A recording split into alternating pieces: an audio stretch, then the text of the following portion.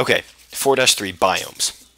So biomes are they're a complex of terrestrial communities that cover a large area and are characterized by certain soil and climate conditions and particular assemblages of plants and animals.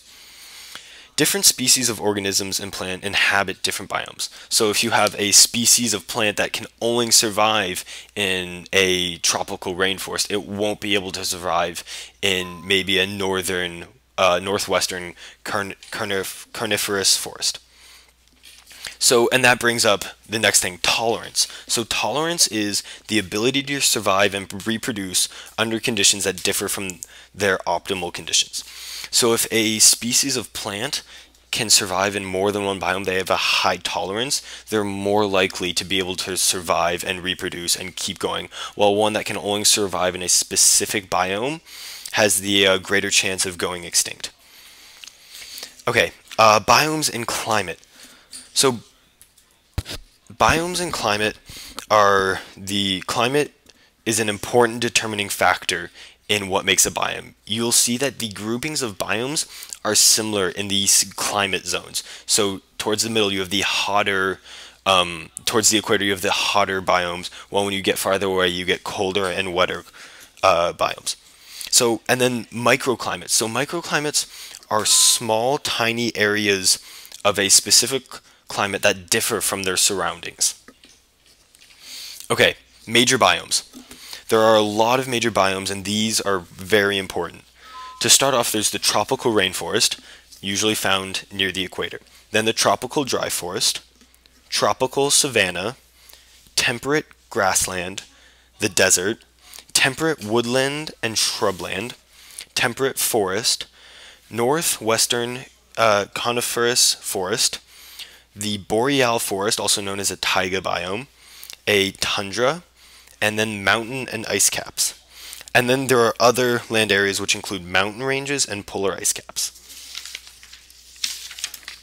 Okay, 4-4, aquatic systems. So aquatic ecosystems are determined primarily by the depth, flow, temperature, and chemistry of the overlying water. There are two main types of freshwater ecosystems: flowing water, and standing water.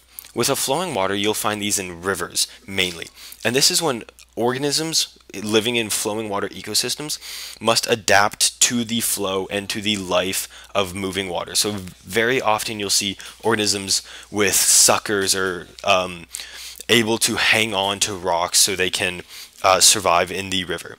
And then there are standing water ecosystems. Now these are found in lakes and ponds.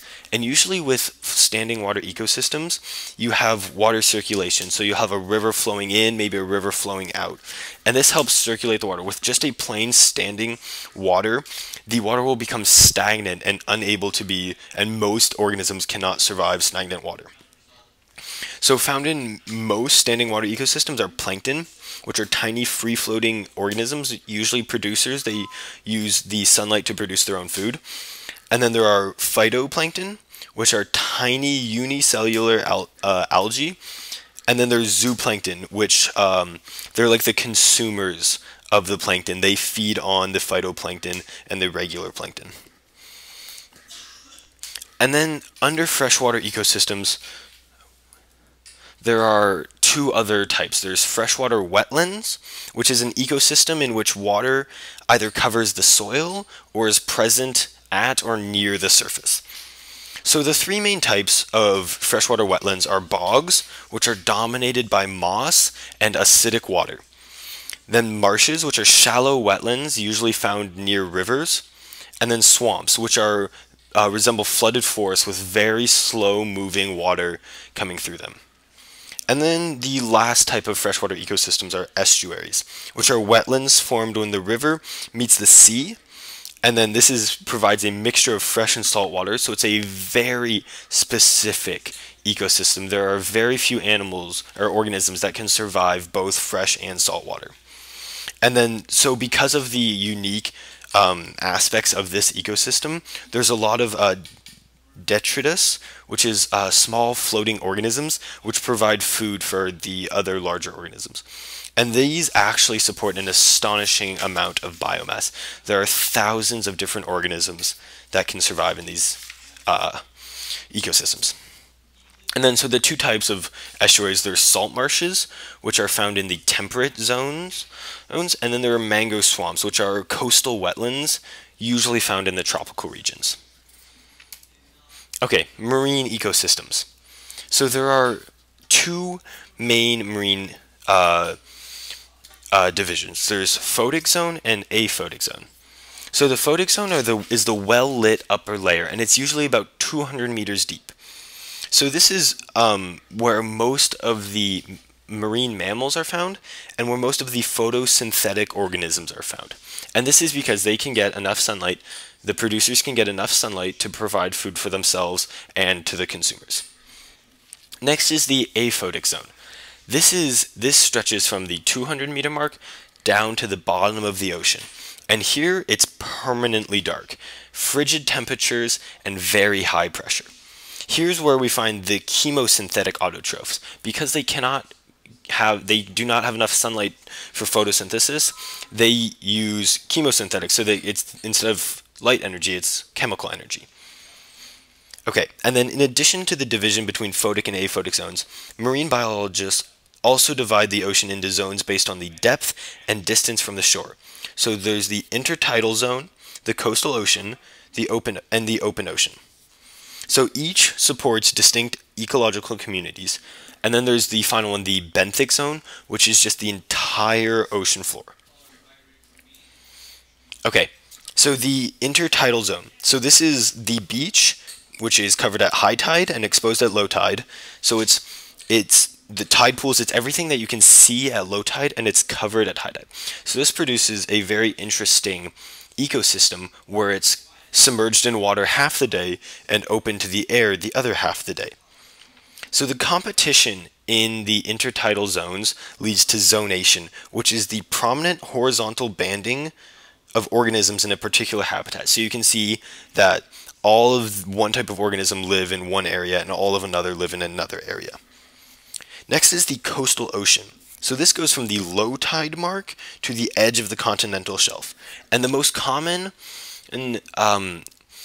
ecosystem in the coastal ocean is the kelp forests. Now, kelp forests are made of brown algae, which is an extremely fast-growing form of seaweed.